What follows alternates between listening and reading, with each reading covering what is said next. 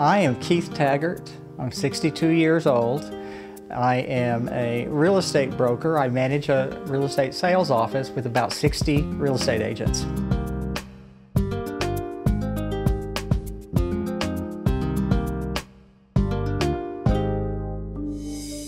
Prior to my diagnosis, I noticed a lump in my cheek. It was about the size of a pea.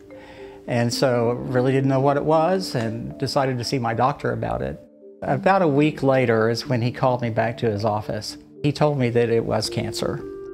That's all I heard. I didn't hear anything else the doctor said. On the drive home is when it started hitting me.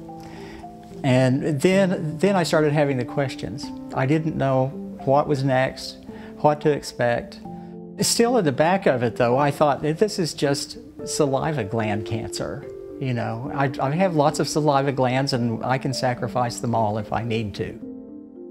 I did pursue the treatments here locally in Oklahoma City, and that started off with the surgery to remove a margin of safety, the tissue from my face. And then after the surgery, he wanted to schedule me for 7 weeks of radiation. Before I actually finished my radiation treatments, I noticed new lumps growing in my cheeks, which was a sign to me of additional tumors. So I went back to my doctor. He said, yes, these are tumors, and they did more surgery. By the time I went for follow-up from that surgery, I was growing more tumors on the other side of my face. And then ultimately decided to transfer to MD Anderson in Houston.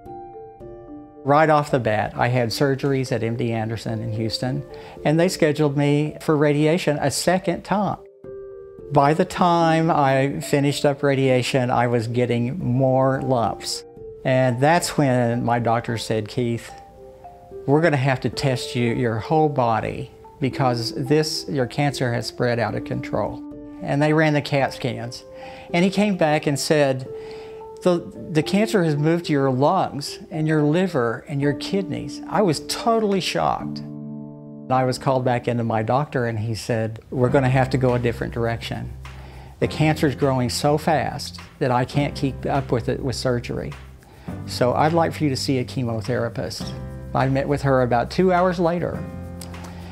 And she had reviewed my file already and she said, Keith, she said, if you're willing to go through chemotherapy, I've got some treatment, it will make you very sick. But she said, if you're willing to do that, I can buy you another 3 or 4 weeks. That's what brought it all together. I had just found out that this cancer was in my lungs and my liver and my kidneys. And then 2 hours later, I find out I have 3 or 4 weeks left to live. She said, now one more thing. She said, I did notice one pathology report that noted some genetic issues. There is a clinical trial for a new drug here at MD Anderson. They're looking for patients that have this particular genetic issue. Would you consider taking part in a clinical trial? Well, yes, of course I would.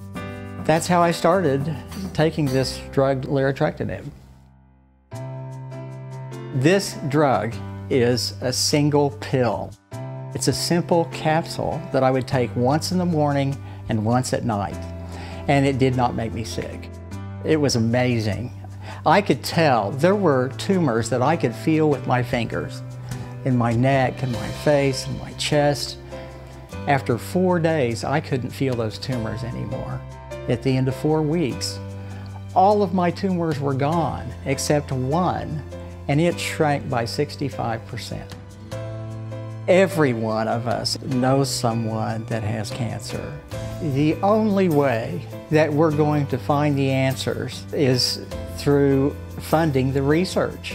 We have to have the laboratories and all of the testing done, and that costs money, so it has to be funded.